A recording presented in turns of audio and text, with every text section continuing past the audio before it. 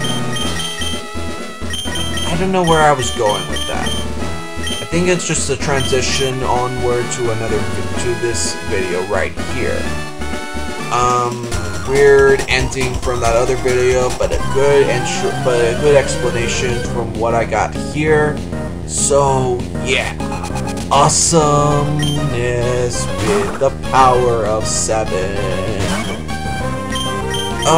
So yeah, apparently since she has a meta type, I can probably take it out with Haley very quickly. This is probably going to be the only time that I'm going to be using Haley in this gym, just because. And yeah, that takes care of the battle girl. Yeah, losing out of material here. So now I'm just gonna go ahead and switch it over to Goku in the front, because I think that Goku will be able to evolve at level 20, possibly. And alright, here we go. We trained under Watson, but I can kick your butt. Yeah, that's it. You thought I was going to say the A word, didn't you? Well, tough luck, buddy boy.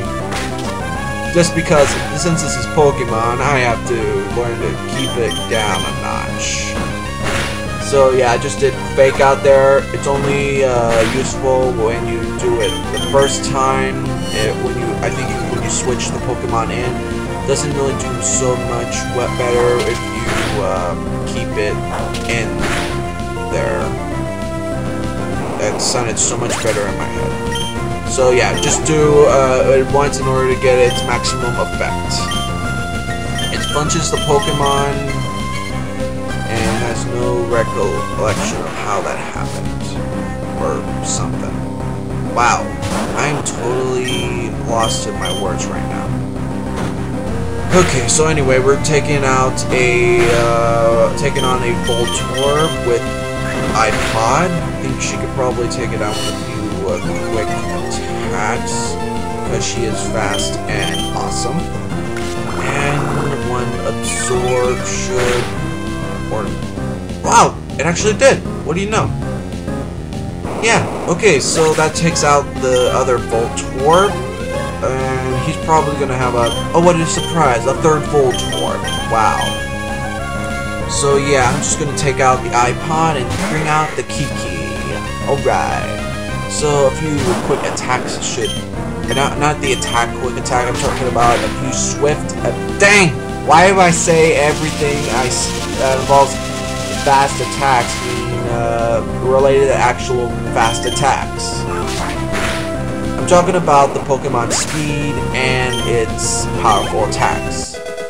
But it takes out the Voltorb no problem, and it's trying to learn Fury Swipes, but I don't think it's that good, so I'm just going to let it keep it with the moves that it already has.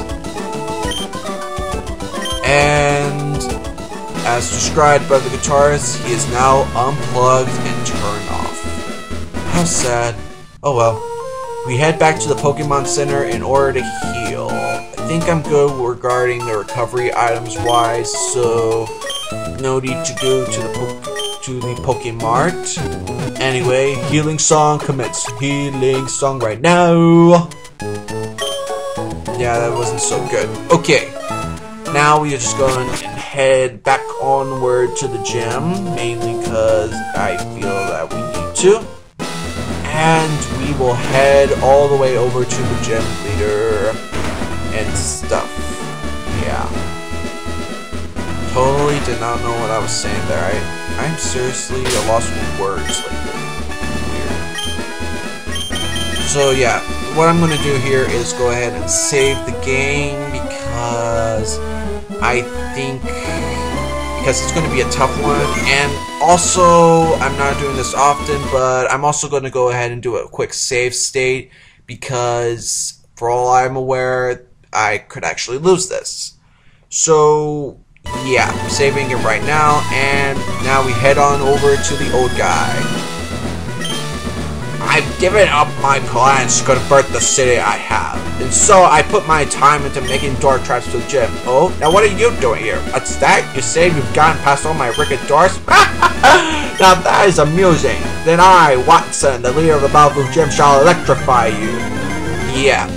This is by far what I call the hardest gym leader up to date. Mainly because up to the other gym leaders, they've actually been quite easy, but this is the first time you actually deal with a Pokemon with that you're quite unfamiliar with. Electric types. I mean, there are a few. I mean, we haven't been running into a whole lot of electric types during the entire journey, but oh well, it should be fine. We took out the first Magnemite with no problem by Goku, and we should be able to take this Voltorb out with a few cut attacks from Kiki.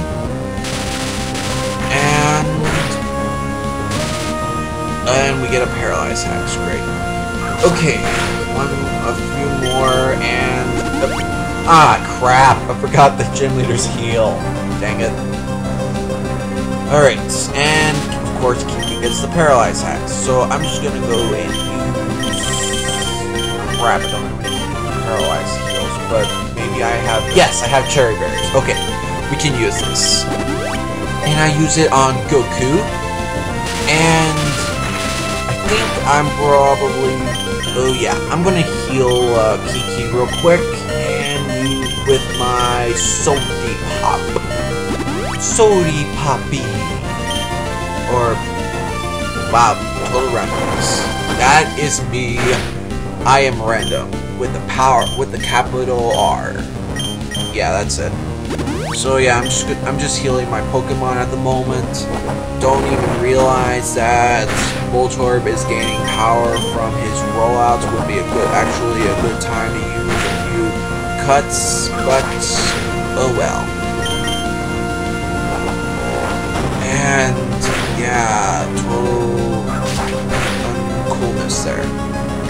Alright, should be able to heal her with another Soda Pop, and hopefully nothing happens. And oh wait, I just realized I could have attacked him again. Dang it. Okay. And, of course, Watson heals with the Super Potion. Great. Here we go again with the ever-continuous cycle. I mean, this is just as bad as when Misei was battling with that Staryu in the Cerulean City gym. By the way, I'm referencing one of my other LP, my green LP, in which something totally similar to this actually happened.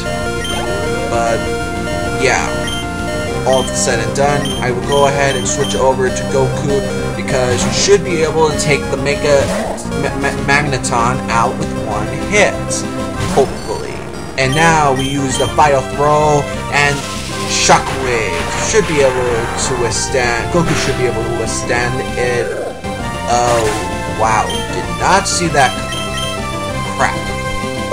Okay, you know what? I'm just gonna go. I already know where this is going. I'm probably gonna lose, so I'm just gonna zoom back over to here.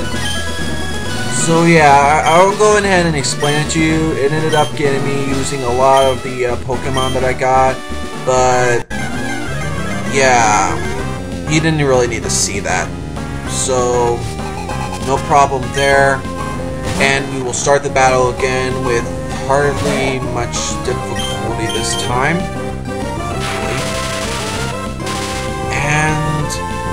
And Goku's paralyzed again, total deja vu. But whatever. We still take the Megaton out with one Vital Throw. And just to add a little variety, I'm gonna go ahead and switch it to iPod this time, because I think she'll be able to take out the Voltorb no problem. And yeah, Sonic Boom, Sonic Boom, Sonic Boom. Oh crap, self-destruct. That was totally different.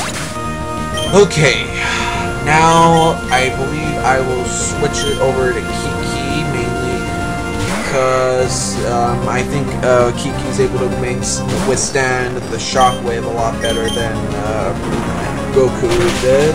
Plus, by using the Rock Smashers, I should be able to lower the Magneton's defense enough so that I can, you know, take it out. And, alright, one more Rock Smash should do it. And, yeah. Oh yeah! Perfect defense roll down thing. Yeah. So, yeah. And that's happens, so I'm just gonna switch it over to Haley, mainly as a death fodder. For death, basically what that is that I switch a Pokemon in so that I can heal another Pokemon that is stronger. And we're all said and done with that. So anyway, shouldn't be saying this during the battle, but if you like my videos, like, comment, subscribe, and all that stuff. And after this battle, it should be the end of the video. So I'm just going to go ahead and finish the Magneton off. Sweet, it did a Sonic Boom, which didn't take out Goku. And Vital Throw should be able to take out the Magneton. Alright. And Goku gains EXP and grows to level 20. Alright. And defeated Watson. Wow, what? I lost. You ended up giving me a thrill. Take this badge. And watch as Goku crap, it didn't evolve. Oh well. We received the Dynamo badge from Watson. Alright. With the badge, I can use Rock Smash out of battle, and my Pokemon speed will increase. And also, we get the awesome TM34, which contains Shockwave, the move that never misses. So, he also says that himself. And he is an optimistic trainer and all that. So I will continue onward outside. And... whoa, you're electrified. You powered the door open. So yeah, I'm gonna go ahead and show you the badges. 1, 2, 3 badges. And we shall save, and that'll be the end for Pokemon Sapphire for right now. Until then, this has been DreamerMan509. See ya, baby. Bye.